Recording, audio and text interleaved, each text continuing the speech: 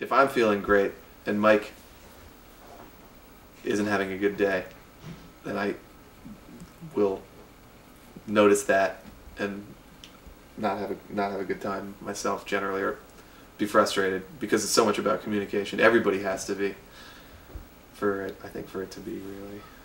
It's a challenge to like not bring your, if you're having a bad day. It's like I guess any professional has to deal with.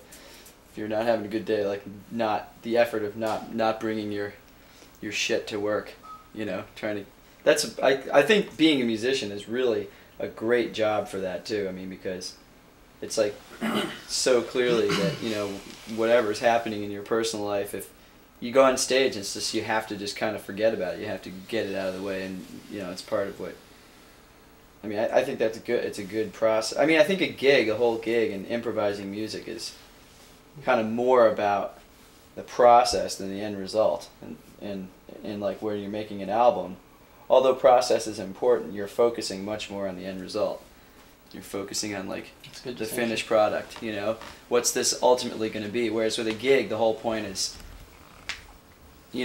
all these personal things, like how can we go out and get out of the way of our good or bad days, and and how can we open up to the audience and to each other and communicate and get conversation going, and create an environment where something magical or interesting musically can happen. We have an audience that comes sort of willing to give us that patience and the energy to let that develop. It's like almost like they're coming and saying, okay, we understand, everyone in this room has different kinds of days. I mean, I'm putting words to it, but it's just kind of like we're willing to like give this the room and, our attention and focus and energy, to give this the room to happen. So like go ahead.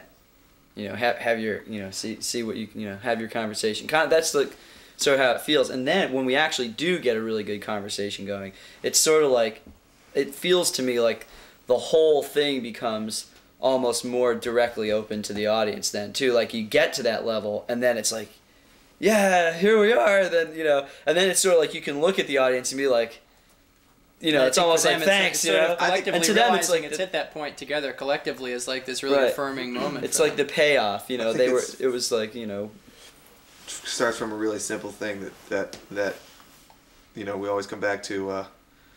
If I can't understand what you're saying musically, then how are they going to understand it?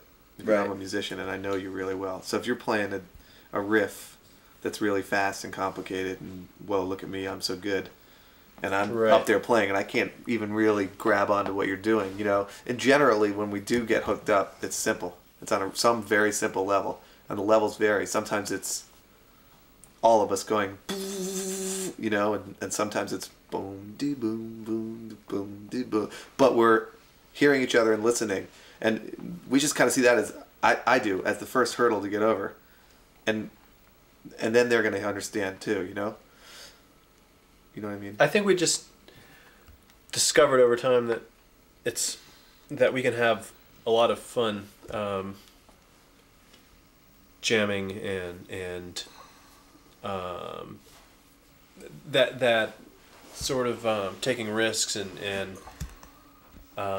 seeing where the music can go can be a lot more fun than just standing on stage and playing what they heard on the album, or even that, or even just being cool, like feeling cool looking, or hey, I'm in a band and I'm a rock star, and all this stuff. Yeah. That a lot of bands, probably that's their favorite thing to feel, or not a lot, but definitely some pop musicians, would seem to have that. Feeding and the ego. Some others, like us, frenzy. I think we've just discovered ways that for us we can have more fun, and that involves more of the letting loose and seeing where it can go.